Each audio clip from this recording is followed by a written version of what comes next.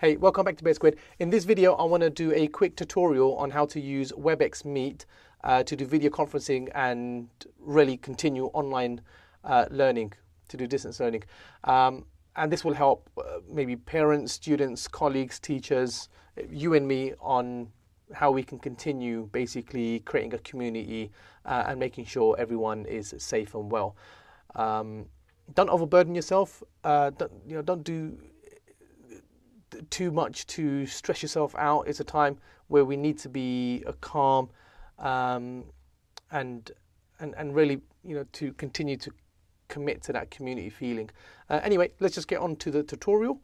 I'm going to be using the computer to start the web meeting using the web camera, and then I'm going to, in conjunction, simultaneously use the iPad so we can annotate on our notes so that students or teachers and colleagues and parents can see what we're doing and how we're doing it. So basically providing as much as a real live interaction for our students. Okay, so without further ado, let's get into the application. All right, step one, go to Webex. Cisco Webex, webex.com. Okay, you'll find it at webex.com and download, or you can start for free. Zoom is the same. You can do Zoom as well, and just download the application. Now, once you've downloaded the application, okay, start the desktop app, because the desktop app has a few more features compared to a few more settings that you can change and manipulate. So anyway, here we are. I'm going to start a meeting, okay, and this meeting is going to start just using my headphones. So make sure you plug in your earphones, because what we're going to do in this tutorial is we're going to connect it to the Mac and the iPad at the same time so that we can annotate on our notes. So I'm happy with this video preview. I've connected in my earphones and I'm good to go. So I'm just going to start the meeting. Now, once the meeting's started, there's this little icon here, information icon, and if you haven't scheduled this meeting, then what you can do is you can send out the meeting number so other participants can join the meeting. Now, what I'm going to do is I'm going to join on my iPad, okay, and then you'll see, let me put this to one side now. Before you join on the iPad, also connect a set of headphones. I'm just going to mimic this cable as a set of headphones. I'll plug this in.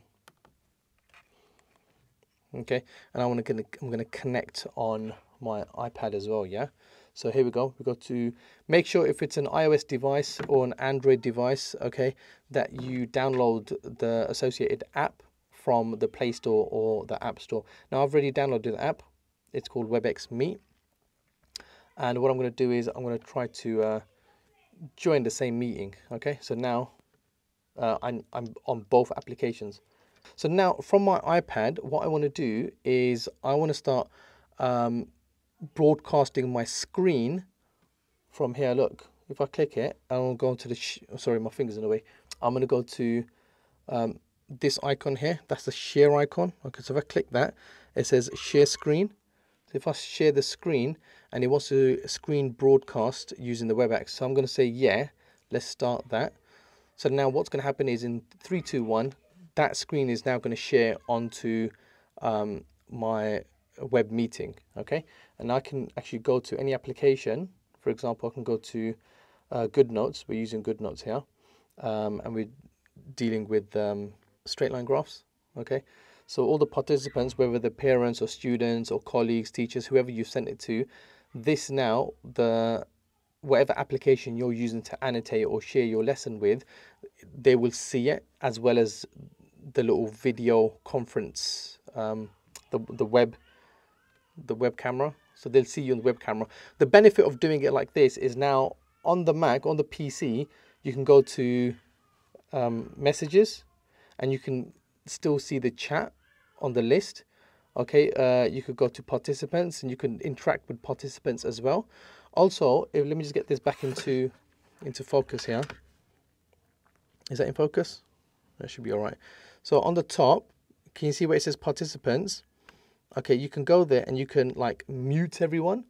Now, if this isn't working, you can't mute everyone. Let me just bring it closer. I just want you to see this, okay? 1 second, let me just get the focus right. Here we go. So if you see, oh look, I can't mute everyone. Well, there's no one here to mute anyone anyway, because there isn't anyone who joined my my web meeting. However, look, because I've logged onto my iPad and my computer or my Mac, the iPad's claimed the host responsibility. So I can go back down here. I can say reclaim host rights. So now as a host, I can go to participants. I can mute everyone if anyone was on there. Okay. And so it's very powerful using it in this configuration, using a PC, Windows PC or a Mac, okay, and then in conjunction with a touchscreen device. Now, all phones nowadays are pretty much touchscreen, so you could log in with your phone, but you know, applications are limited on your phone. Here on the iPad, we use this in the classroom anyway, using applications such as, you know, GoodNotes or Notability or what is that? Explain everything or teach everything. There's so many applications that you can use to share with students, you know, your process and your working out and stuff. And because you've got a stylus with it, you know, you can, you know, calculate stuff and whatnot. As always, I hope you found that helpful. If you have any questions, then do comment in the section below. I'm sure myself or someone in the community can help out with any troubleshooting. As always, thanks for watching, and I'll see you in the next one.